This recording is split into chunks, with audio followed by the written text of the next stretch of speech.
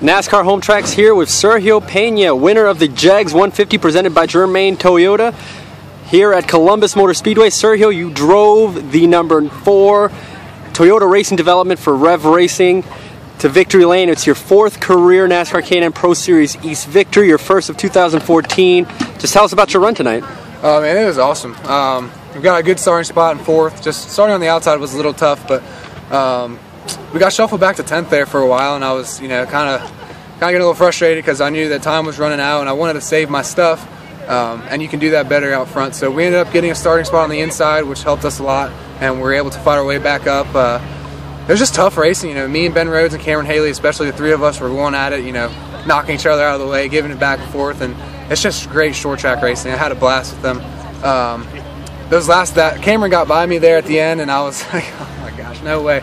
15 laps to go or so, and starting on the outside, I thought it was going to be the same deal, but we ended up getting the inside back, and that late caution we needed. The short runs we were really good on, so man, just such an awesome feeling. I almost forgot what it was like, and words just can't even describe what this is like. And I have to thank Rev Racing, NASCAR, and the Drive for Diversity program for having me back this year. It's awesome to get some more wins for the 4 car, which are the same number that I got my wins a couple years ago. So thank my crew chief Wolfie, Tanner, Craig, Anthony, all my guys, my dad and grandpa here.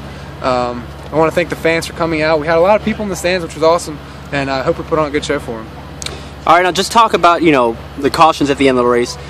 You kind of mentioned it. It was a good run.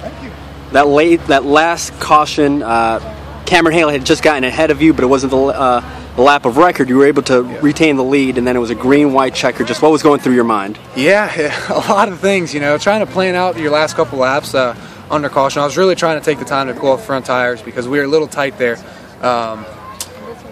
Pretty much, I knew that I was going to have to guard the inside as much as possible. Here at Columbus, it's like a true circle, so you run a pretty weird line, but I'm not sure what happened behind me, if they got kind of stacked up, and I knew I had like a 2-car length lead going into 3 coming to the checkered.